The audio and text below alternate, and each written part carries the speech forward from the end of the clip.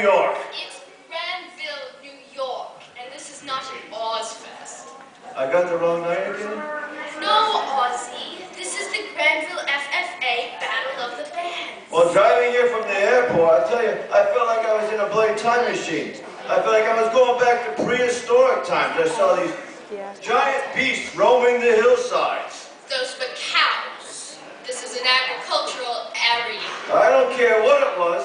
I was afraid to get out of the limo. Afraid a pterodactyl would have swooped down and plucked out my bloody eyeballs. Ozzy, honestly, I swear you do nothing but cause trouble wherever we go. What do I do? Well, what about the Dunkin' Donuts this morning? Sharon, the sign on the door says shoes and shirt must be worn. It said nothing about pants. Where were your pants? I folded them and left them outside. I don't need pants to eat donuts. Well, what about at the hotel pool today? Well, there'd have been no problem at the hotel pool if someone had told me that there was a front and a back to a thong, now would there? Tell you what, it's a good way to clear out a hot tub, though, I tell you that right now. Poor kids. Well, what about the incident at the airport? What incident was that? Ozzy, you insulted that woman. All right. Well, you're not going to listen to me. I'll tell you instead, all right? Okay, it's an honest mistake. I was standing in the ticket line at the airport, and there was a large woman in front of me. And she was wearing a pair of jeans. And on the back, there was a label that said, guests. So I tapped her on the shoulder and I said, 400 pounds?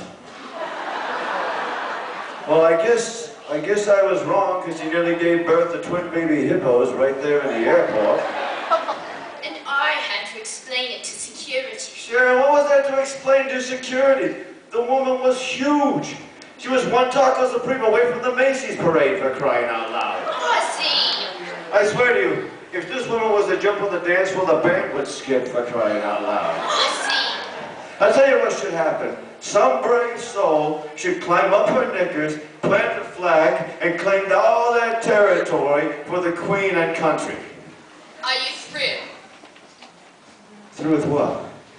Well, let's get this show started. What show is that? The Granville FFA Battle of the Bands. Oh, Ready to okay. get started? All right. Are you guys ready to get started with this thing? All right. So how do we get started? Introduce the first band. All right. This first band is a 5th grader, a 7th grader, and a 9th grader. And they call themselves Poseidon.